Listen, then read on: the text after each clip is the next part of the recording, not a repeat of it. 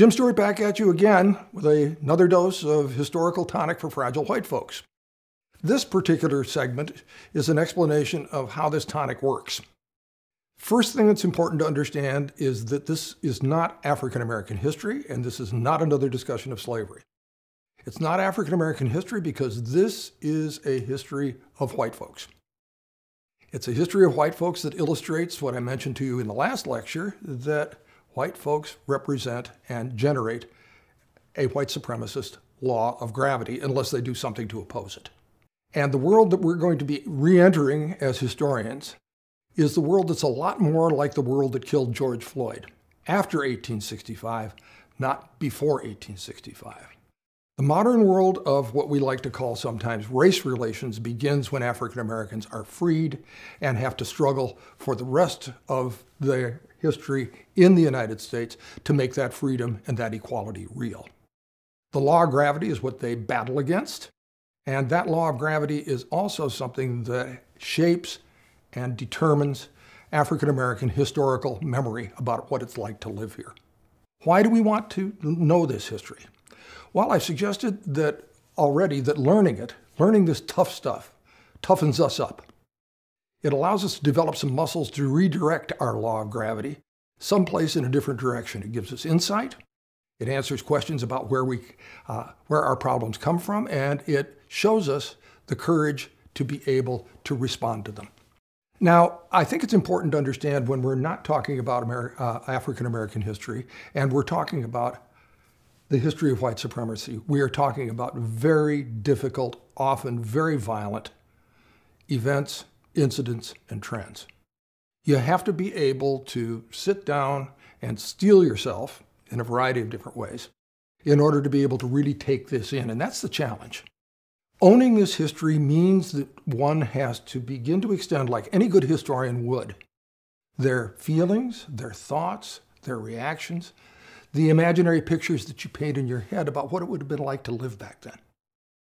What it would have been like to not stand in their shoes, because we don't do that.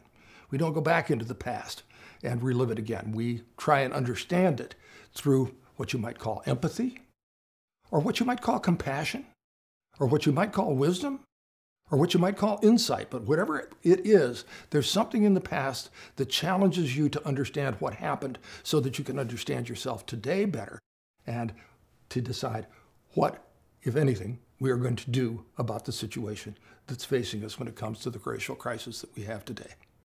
I would like to observe that being able to internalize the history this way allows a person then to begin to make some moral choices or ethical choices in their own lives. We're not big people. We can't stop redlining all by ourselves. We can't do things that involve discriminatory sentencing by simply walking into City Hall and say, change this. That involves tremendous amounts of work. And the work that's involved today is something much more difficult in its own time, even than abolishing slavery was. Slavery was, and then after the end of the Civil War, with certain very important modifications and exceptions, was not. Those were laws, those were amendments. The Jim Crow era ended with civil rights legislation, pieces of law that are applied to public life. Today, by much different terms, we are discussing something much harder called systemic white supremacy. You don't change systemic white supremacy by passing one more law. It seems to me that the challenge of our time, as opposed to abolishing slavery or challenging Jim Crow, is the idea of challenging ourselves, our own attitudes, and our own courage. Doing that means having the guts to stand up and understand that systemic change begins when a person like me disrupts my own life. Not asking legislators to disrupt a system, but asking oneself to move in a different direction. If you do that kind of choice making, you don't need permission, you don't need an invitation, nothing about a crisis is driving you, no wake-up call. If you start small with yourself, you can do things that seem very disruptive, but can be done. I can testify to the fact that they can be done. You could, for example, decide to do your shopping where black people shop. You could decide, if you wanted to, that if you want spiritual nurture and community, attend a black church. If you are involved with asking where your privileged resources should go, join a black nonprofit. Donate to black causes. And most important of all, and this is so involved with the cliche of saying some of my best friends are black people, makes my teeth grind when I hear this, because if you have real African American friends, you're never going to say that. If you befriend, as a consequence of doing any of these personally disruptive things, get to know African American people as people, you'll stop seeing black people as them and black communities as their. When black folks make progress, you'll share in part of it. When black folks encounter tragedy, as we've done with George Floyd, as we're doing again now in Kenosha, you'll be able to reach out with personal support. Because when the next atrocious assault happens on a black life, you won't have to ask how to help out. You already will be helping out. So that's the reason for the Tonic. The history gives you the chance to see yourself as an actor in the present by being able to actively interrogate the past. Past and present always talk to each other. We always ask the question, why did this happen? Now, if you wanted to literally ask the question, why is white supremacy here? You'd find yourself then transported to 1619 in the coast of Virginia. A deep historical question about the origins of slavery. We don't have to do that. We can start in a world that's recognizably ours, 1865.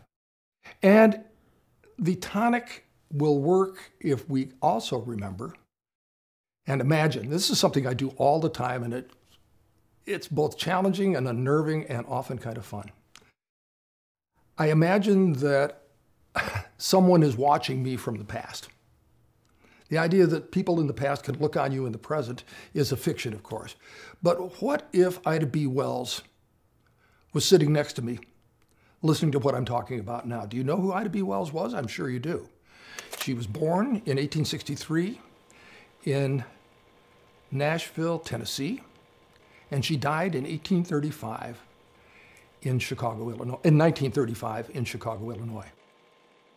Last year, she was awarded a posthumous Pulitzer Prize for Literature. Among her many accomplishments as an investigative journalist and activist, Ida B. Wells, born in slavery, emancipated at age 3, spent the greater part of her life investigating, reporting on, and protesting against the mass murder of African American people in the South during the age of lynching. She wrote books about it. She toured all over the United States. She ended up going to England.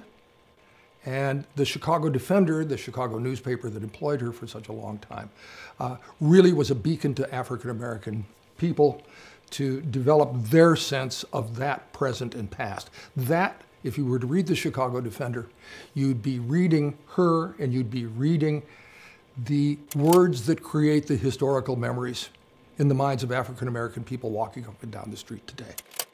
So our historical muse will be Ida B. Wells, and later on I will remind you from time to time that she's listening to us, encouraging us, and watching us.